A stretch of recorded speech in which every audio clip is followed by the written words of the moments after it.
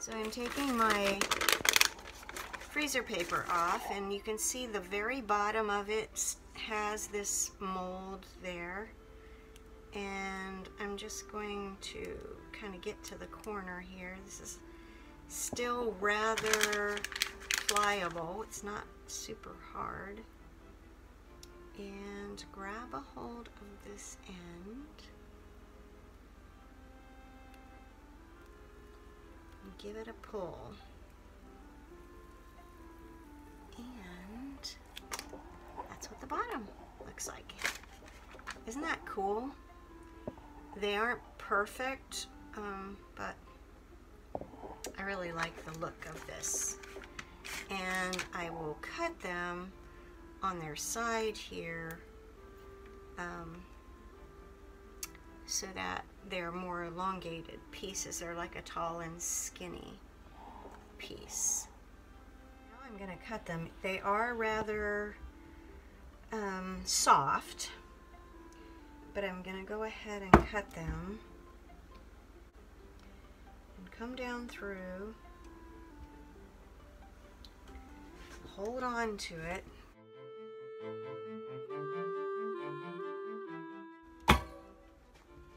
And that's got a drag mark through it. Look at this, isn't that cool? It's like a piece of cheese, but I'm not going to eat it. And then there's a bit of a drag mark right there that will just kind of work with a little bit here. But there's the end, and here's the other end. I like them. I really like the way these work. And these are all natural. There's no fragrance in them. They're just honey beeswax soap. I have another video of how I actually made these that I'll put in the description box below so that you can see. See, these are a little darker, so these have gone through some gel phase here, and they may get darker as they sit as well. So that is my honey beeswax soap, and it really is nice. It's a very, very luxurious bar of soap, and it's good for your skin. The honey actually helps with the humectancy of your skin so that it holds in the moisture.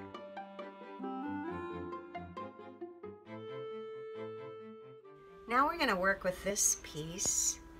So I had made little teardrops the last time I made this, but I thought that I would go ahead and do this type of a mold, and I have some of those mats underneath.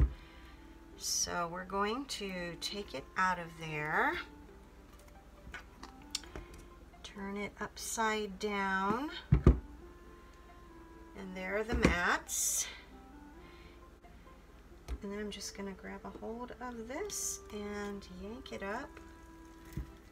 I just love the look of that. Even though it's not perfect, it just is so cool. I'm going to grab from the corner so I do the least amount of damage if I'm sticking my finger in there. I got some of that red stuck. And then we have to cut it. So I'm pretty sure the last time I did this, I cut it like in 2-inch increments on one side, and then I did half in the middle. I'm gonna go ahead and do a half point, which is 3 inches.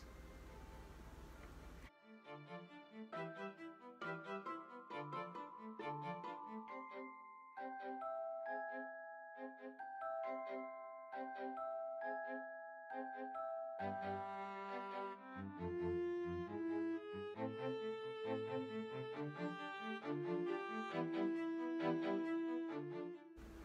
it's pretty thick and harder to get through.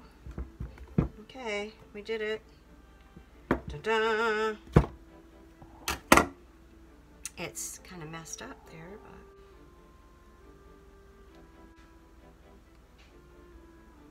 rearranging. There's two.